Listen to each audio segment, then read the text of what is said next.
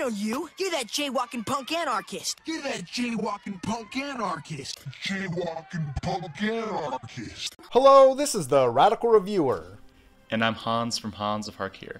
And we're taking a look at Democracy at Work, A Cure for Capitalism by Richard Wolff, Haymarket Books, 2012.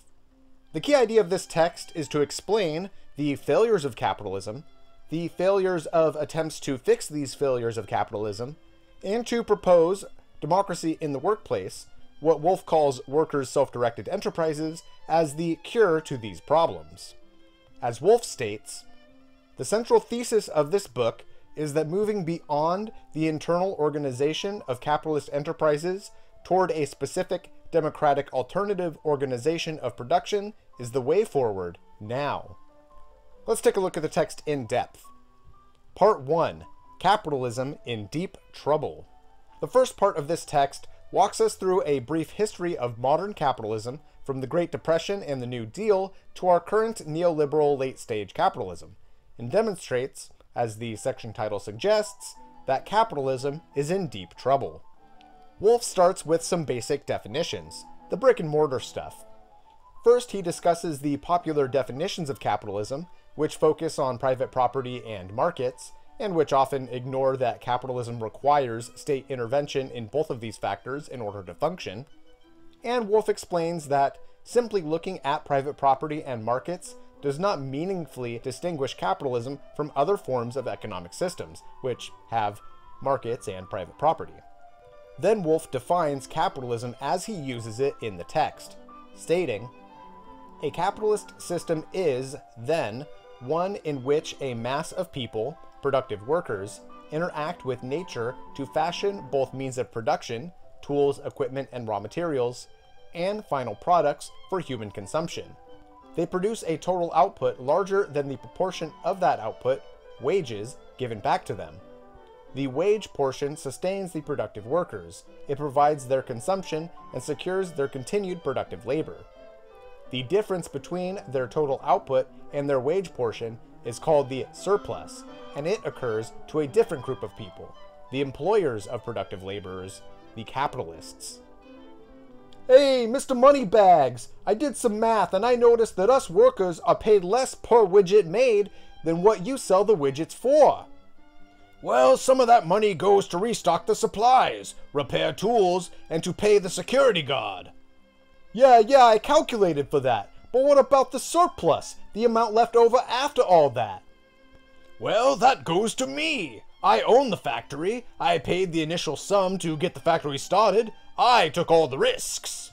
Well, sure. I mean, really, there's no way that you individually earned enough money to buy an entire factory, so the real reason your family had enough money to make that investment was from the exploitation of previous workers. But put that aside, don't we, the workers, actually take on all the risks? Breaking our backs to produce the widgets, and by tying our livelihoods, our means of subsistence to this factory, over which we have zero say in its operations. Where's the justice in that? Get back to work or you're fired.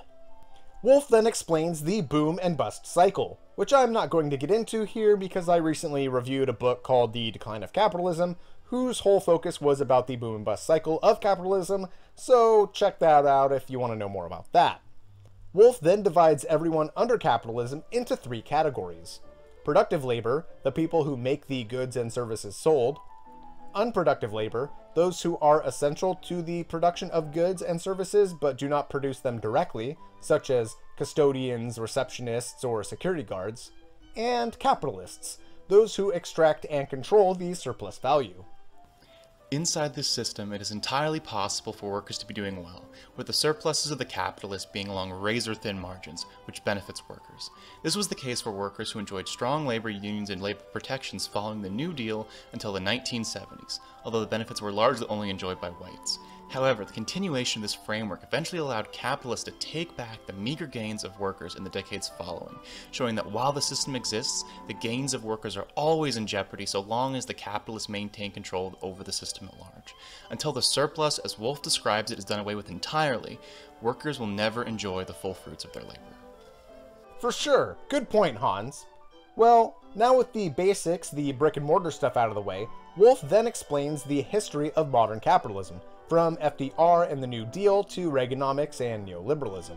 He states, "In the wake of the Great Depression of the 1930s and World War II, both the United States and Europe turned dramatically from relatively laissez-faire to relatively state interventionist forms of capitalism."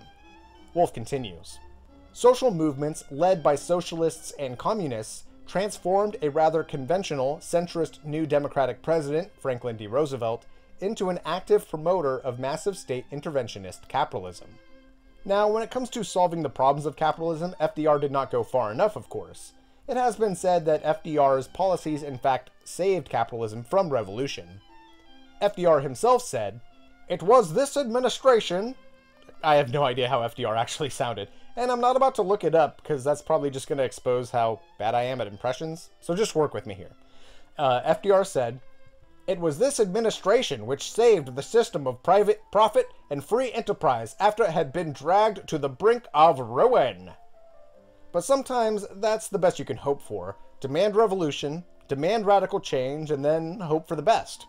And Wolff acknowledges this as well. He states, "The struggle within the alliance between revolutionaries and reformers ended with the defeat of the anti-capitalists." Wolff then discusses the surge of the New Left in the 1960s, and the response to it, a new reactionary movement, the Richard Nixon hard hat types. Wolff argues that this new reactionary movement culminated in the 1980 election of Ronald Reagan, a key indicator of shrinking working class support for a Democratic Party that had proven itself incapable of inspiring much hope because it could not even protect, let alone advance, New Deal gains. But don't go all anti-intersectionality class reductionist on me. That doesn't mean that the left lost working class support because it adopted identity politics. No, this is about Democrats dropping the ball regarding class politics. Wolff then explains what this neoliberal late-stage capitalism has brought us. He states, "The combination of computerization, exported jobs, women surging into the labor market, and a new wave of immigration ended the period of rising real wages in the United States. Thus, real wages today are roughly what they were more than 30 years ago." Well, that settles it. Modernism, women, and immigrants, they are the cause of all our problems. Let's go back to our traditional lifestyle, reject modernity, embrace tradition, get these immigrants out of here, get these damn women barefoot and pregnant back in the damn kitchen. Wait, just kidding, that's the stupidest idea ever. Labor-saving technology is the bedrock of our improved living conditions. Women's liberation has led to more autonomy and freedom for literally half the population. And immigration has proven to be a net benefit for the economy. So, what is the problem? Well, Wolff explains that capitalism's reliance on debt in the face of stagnant wages led to crisis. He summarizes the argument in this way. By following the money, we can grasp the economic interconnections that drove world capitalism into crisis. First, stagnant real wages and rising productivity sharply altered the distribution of income and wealth in favor of profits and increases in wealth for the rich. Second, the working class responded by borrowing vast sums to postpone the end of rising consumption that would have been necessary if they relied only on their wages. Third, employers and the rich lent back to the workers via ABS, asset-backed securities, basically consumer debt in the form of mortgages, credit card debt, car and student loan debt, and things like that. The rich lent back to the workers a portion of the extra profits they made from real wage stagnation. Now, at first glance, phrases like "the working class responded by borrowing vast sums to postpone the end of rising consumption" makes it sound like it was individual working people's fault for living beyond their means. But let's look at what this really means. Why were working class people borrowing money? Well, some new jobs, and in fact many already existing jobs, began requiring employees to have certifications and college degrees, leading to an increase in student loan debt.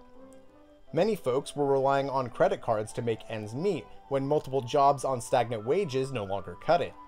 And that's to say nothing about emergency expenses, like needing a new car or a medical emergency, or huge countrywide or global crises such as the housing market crash. Sure, some debt can be blamed on the individual, but the failures of this debt-fueled economy are about the failures of capitalism as a whole. Speaking of the housing market crash, Wolff wrote this book shortly after that crisis, and so when he discusses the reliance on consumer debt to keep capitalism afloat, he spends a fair amount of time detailing the housing market crash and subsequent bailouts. And Wolff concludes, political dysfunction aggravated economic dysfunction. As this became clear, an increasing number of people began to question the system as a whole. The right, as usual, blamed poor people for taking out loans they could not afford and government economic policies for blocking or distorting what would otherwise have been a smoothly growing and profitable private enterprise market capitalism. The left, as usual, blamed greedy financial and other corporate interests and insufficient government regulation of them for the economic crises. But a significant and growing constituency rejected efforts to blame the parts in favor of questioning the whole. The system was the problem. Wolff explains that a taboo had been broken, that the system of capitalism was being questioned on a massive scale because a giant contradiction in capitalism had formed. Nationalizing the banks or other industries was considered unthinkable, even as these very same industries were requiring regular bailouts and government subsidies just to survive. Essentially, as Part 1 is named, capitalism is in deep trouble. Part 2. What is to be done? This section is cleverly named after Lenin's book of the same name. And I say cleverly because this section compares and explains the problems of private capitalism and state capitalism, what is often mistakenly called communism, which existed in the Soviet Union and China and Vietnam and Cuba and elsewhere. In this section, Wolff explains that although these systems, these two types of capitalism, have some benefits, they are both ultimately failures. Wolff starts by defining what surplus means. When employers sell the output, they realize revenues. They usually use one part of those revenues to pay the employed workers who made the output. They spend another part of those revenues to replenish the tools, equipment, and raw materials used up in production. The remaining part of the revenues is the surplus, roughly the difference between the enterprise's revenues and the basic cost of producing whatever the enterprise sells. Hey, Mr. Moneybags! Shut up and get back to work! Next, Wolff explains that, in a capitalist society, how capitalists distribute the surplus determines how society functions. For example, police deal a lot with theft. Petty theft, shoplifters, stolen cars and such, but not wage theft. However, wage theft by employers is much more costly to the overall economy than petty theft. But because capitalist owners benefit from wage theft and are harmed by petty theft, the police under capitalism focus on petty theft. Or for a more specific example, y'all remember the terrorist who bombed the Boston Marathon, killing 3 people back in 2013? He was totally confronted by the police. And by confronted, I mean that he was hiding unarmed in a boat and the police unloaded on him, and he was then hospitalized in critical condition, and several senators said that he should be tried as an enemy combatant and denied legal counsel despite being a US citizen? Pretty drastic stuff. A few weeks after the Boston bombing, a fertilizer plant in Texas that was operating at like 600% beyond capacity exploded, killing 15 people and destroying 60 homes. And did that fertilizer plant get punished? Were any of the CEOs or company directors arrested? No. I just checked the Wikipedia page. They paid a fine to a family of one of the deceased in 2015 and another fine in 2018. But there were 0 criminal convictions. Not one person served jail time, despite, quote, on April 22, 2014, the U.S. Chemical Safety and Hazard Investigation Board released preliminary results of its investigation into the explosion. The board's chair, Dr. Rafael Moreiraso, stated, "The fire and explosion at West Fertilizer was preventable. It should never have occurred. It resulted from the failure of a company to take the necessary steps to avert a preventable fire and explosion, and from the inability of federal, state, and local regulatory agencies to identify a serious hazard and correct it. Okay, I might be going off on a tangent, but I think you get the idea. White-collar crime gets fines or a slap on the wrist, while working-class folks get the shaft. And this is in large part due to the fact that those who decide how to distribute the surplus in society decide how society is run. And this also affects politics, both with financial contributions to candidates, lobbyists, and think tanks on one side, and with stagnant wages, working multiple jobs, and debt, leaving less time or energy for political efficacy by the working class on the other side. And Wolff concludes, "We must question the very possibility of genuine democracy in a society in which capitalism is the basic economic system." For the sake of time, I won't get into a whole thing about how we don't have automatic voter registration, or that voting isn't on a holiday, or that many convicts can't vote, or that voting by mail is literally being attacked right now, or things like that. But instead, I'll just say, look at how politically active folks got when their jobs were closed or hours were cut due to the pandemic. Like, yeah, folks can be totally apathetic, but really, people do care about politics and would be much more active if they had the time and energy to do so. From here, Wolff addresses state capitalism specifically, to explain why these so-called communist countries were actually capitalist. Wolff first explains surplus analysis. He states, "From the standpoint of surplus analysis, what defines an economic system, for example capitalism, is not primarily how productive resources are owned, nor how resources and products are distributed. Rather, the key definitional dimension is the organization of production. More precisely, the definitional priority concerns how the production and distribution of the surplus are organized." And if we look at the so-called communist countries of the USSR, China, Vietnam, Cuba, and others, through this analysis, we see that they were not communist, but in fact, state capitalist. Capitalist, socialist, and communist countries all had bosses, authoritarian organization of labor, authoritarian distribution of surplus. In other words, capitalist. They were all capitalist. It's all capitalism. It always has been meme, dun dun. Oh, that's not part of the script. That's... And Wolff concludes, "The problem that prevented actually existing socialisms and communisms from becoming more egalitarian democratic societies was precisely their state capitalist organization of production." So what's the solution? Well, democratic workplaces, of course. And this brings us to Part 3, Workers' Self-Directed Enterprises as a Cure.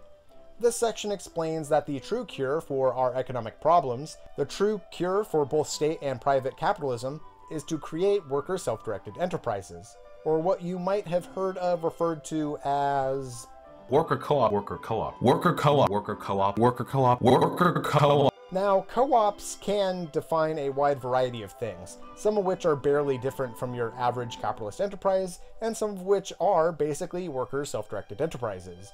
But we'll get to that distinction when the time comes. Essentially, this section is where Wolff defines worker self-directed enterprises, what they look like, how they function, and how they solve the economic problems enumerated in the text thus far. To start, Wolff states, "In a worker self-directed enterprise, no separate group of persons, no individual who does not participate in the productive work of the enterprise can be a member of the board of directors. Instead, all of the workers who produce the surplus generated inside the enterprise function collectively to appropriate and distribute it. They alone compose the board of directors." That's what the self-directed and worker self-directed enterprise is all about.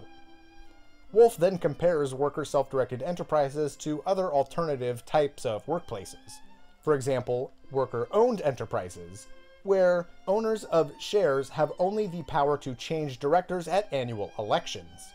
In other words, the enterprise is worker-owned but not worker-directed. The workers are still not in control of the surplus. Worker-managed enterprises, where workers who perform managerial functions do not thereby displace capitalists or move the economy beyond capitalism, meaning that these enterprises are worker-managed but not owned or directed. Again, workers are not in control of the surplus.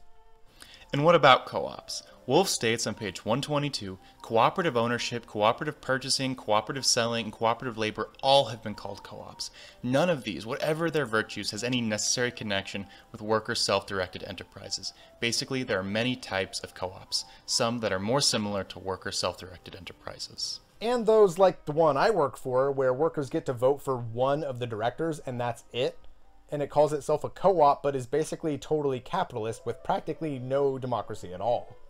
What this means is that our modern conception of worker cooperatives exists on a gradient, with some taking it to mean workers simply have a stake in the company beyond wages, being it a company stock portfolio or in-company elections of workers to the board. Although you'll notice that worker elected members are never a controlling majority of the board, so it's basically just token representation with no power. While both of these situations technically improve the lives of workers, neither realizes the dreams of Wolff and his worker self-directed enterprises. In these situations, workers just don't have a seat at the table. They are the table. This isn't to take the piss on co-ops that aren't already WSDEs, as many worker co-ops do improve the lives of the people who work there compared to standard business. They're a step in the right direction. We just need to remember our destination. Next, like the productive and non-productive laborer of capitalism, Wolff describes two types of workers in worker self-directed enterprises. Surplus producers, those who produce the goods and services, the surplus, obviously, and what Wolff calls enablers, folks like clerks, receptionists, security guards, and others, which enable productive enterprises to function. And Wolff states, the enablers and the surplus producers must together and democratically answer the following questions. 1. How much surplus will be produced, appropriated, and thus be available for distribution? And 2. What portion of that surplus will be distributed to secure which conditions of surplus production provided by which distinct subgroup of enablers? So, not just capitalists deciding how an enterprise is run, not just bosses or managers, but self-directed by all workers. Now, what about other aspects of the economy? What about labor-saving technology? Certainly workers in a worker self-directed enterprise wouldn't automate themselves out of a job, so would technology suffer? No. Wolff's solution is that a specialized agency would need to be established that would immediately swing into action upon learning of an enterprise considering a labor-saving technical change. Wolff goes on to say that this agency will help employees, who were willing, to receive training and change jobs. In fact, Wolff posits that, actually, innovation would be quicker under worker self-directed enterprises because the benefits of innovation and automation will be shared by all workers, so there will be motivation to adopt it, rather than fear of being automated out of a job or that workers will not receive any of the gains from that innovation, such as what happens under capitalism. Y'all remember that movie Flash of Genius, where that guy invented a new type of windshield wiper and then destroyed his life suing car companies who stole his idea from him? It seems like the best hope for inventors under capitalism is to maybe have a larger firm buy your idea, and then at least you'll get some initial sum from your invention. When it comes to innovation, worker self-directed enterprises is where it's at. In regards to the environment, Wolff states, environmental concern is typically a luxury that private and state capitalists believe they cannot afford. Worker self-directed enterprises would approach environmental issues quite differently. First and foremost, workers live, play, and raise families in and around their sites of work. For them, the costs of environmental degradation are much more important and immediate considerations than for a small group of outside capitalist directors who have enough wealth to avoid living or working in places vulnerable to environmental degradation and its effects. Wolff then promotes the idea of rotating jobs so workers can build experience and competencies needed for directing an enterprise as a whole.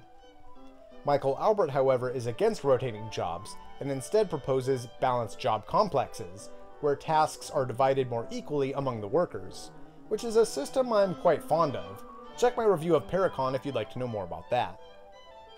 From here, Wolff explains that the ownership of worker self-directed enterprises might be nationalized, or local, or some combination of national, regional, state, and local, and that the relationship between these different levels needs to be democratic through and through. Wolff states, participatory democracy at each social site depends on and fosters participatory democracy at the other.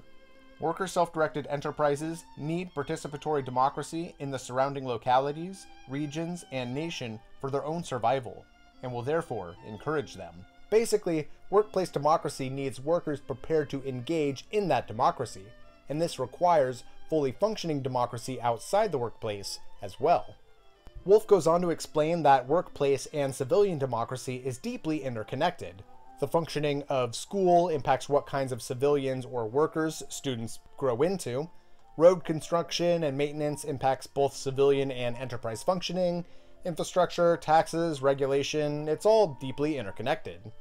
Comparing the interwoven democracy of worker self-directed enterprises and their surrounding communities to our modern capitalism, Wolff states, both private and state capitalism have had to manage the systemic risk posed by the potential for workers to use politics to limit, offset, or end their losses from undemocratic workplace organizations. Basically, democracy gives people some say and control in society, and so in response, both state and private capitalism has had to limit the leveling impulses of democracy at work and at home. The government has a defect. It's potentially democratic. Corporations have no defect. They're pure tyrannies. So therefore you want to keep corporations invisible and focus all anger on the government. Limited political knowledge and access causes citizens under private capitalism to accept bank bailouts while not nationalizing them. And citizens under state capitalism only see solutions in returning to private capitalism. Lack of democracy worsened these crises. True workplace democracy would provide workers with the knowledge, access, and understanding needed to better address these crises. Next, Wolff explains how worker self-directed enterprises will interact with capitalist enterprises.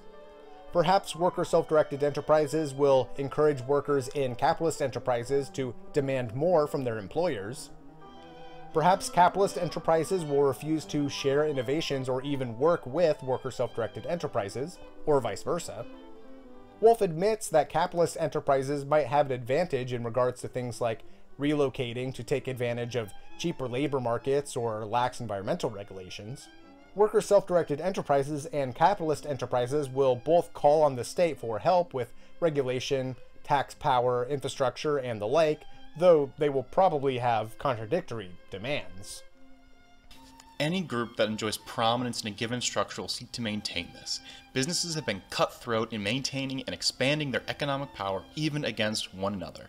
The easiest two examples are Standard Oil in the 19th century and Amazon right now. The former would utilize its monetary reserve to sell below market rate for months, bankrupting or forcing competitors out of the market until Standard Oil was the only one left, after which, with no realistic competition, could make the oil prices whatever it wanted. Today, Amazon does the same for online retail sales, seeking to be the sole intermediary or monopsony, meaning single buyer for sellers, dominating commerce while it works to create its own brands to replace other retailers. It's not only working to control the market, it's working to become the market.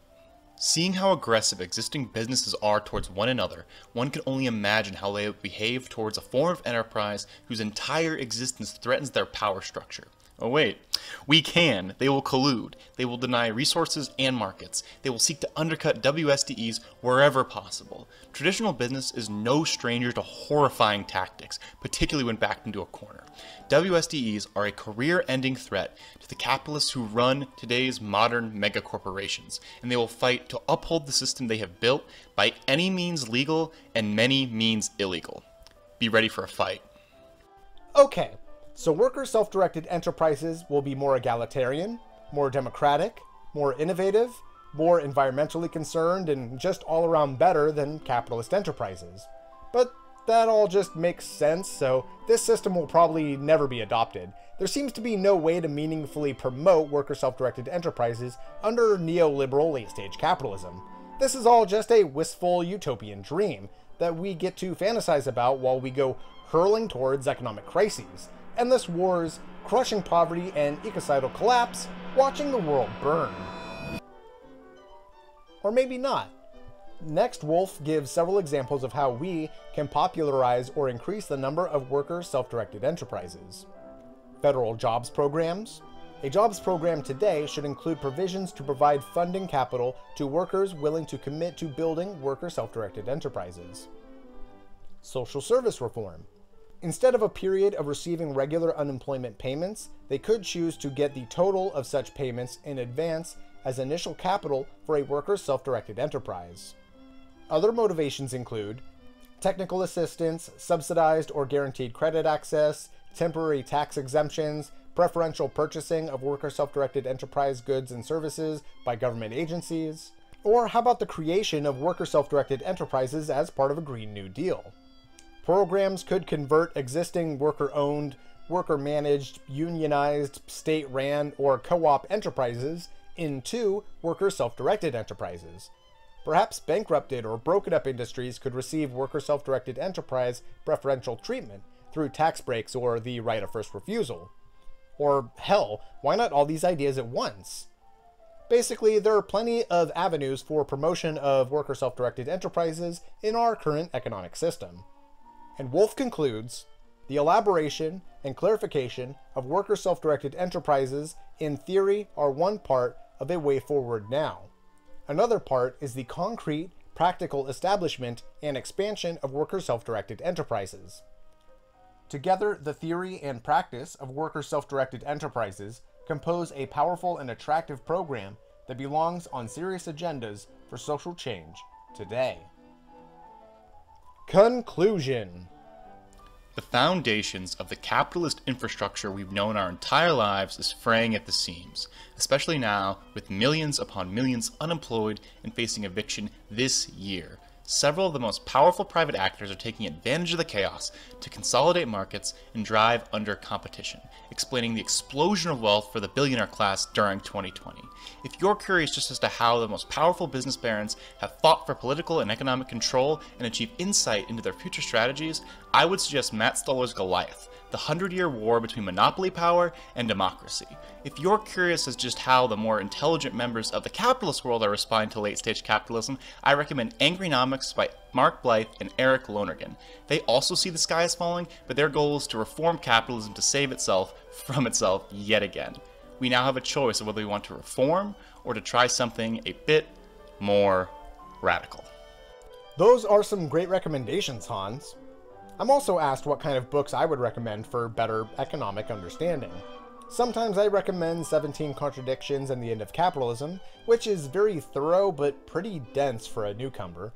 The Bread book is of course always a classic, although some of the stuff is pretty outdated, like the stuff about dominating nature.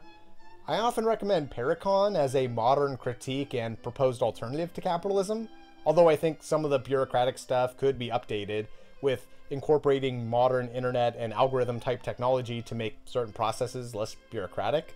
But all that said, I think Democracy at Work, A Cure for Capitalism is kind of the full package. It explains the problems of capitalism, explains how the attempts to address these problems have failed, and it proposes a true solution, an alternative to capitalism. This text is fairly light on specifics or complexity, like there aren't a lot of cited sources or things like that, but that just makes it all the more readable, all the more accessible for newcomers. If you want an intro to the problems of capitalism and how to fix them, then I highly recommend Democracy at Work, A Cure for Capitalism by Richard Wolff. And thanks again for helping me with this review, Hans. And if you liked Hans's contributions to this review, or if there is a book or a subject that you'd like to know more about but that I haven't covered on this channel, I highly recommend you check out the channel HanzOfHarkir, where you can find short reviews of all kinds of political and historical texts. Link in the description. And as always, I'd like to thank my wonderful patrons. Your support has allowed me to get dog insurance, to support other creators I couldn't otherwise support. You are, I suppose, funding this little worker self-directed enterprise. I appreciate you folks a lot.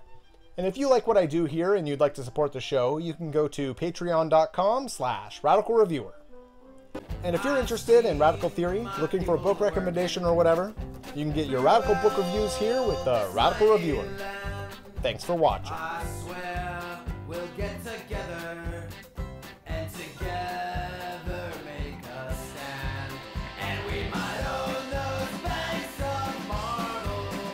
with no God.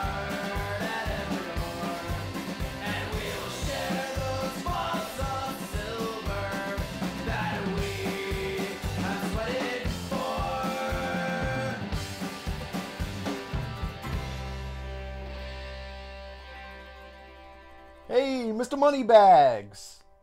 Hey, I'm walking here. Why am I making him sound like that? Is it because of the hat? This is so stupid.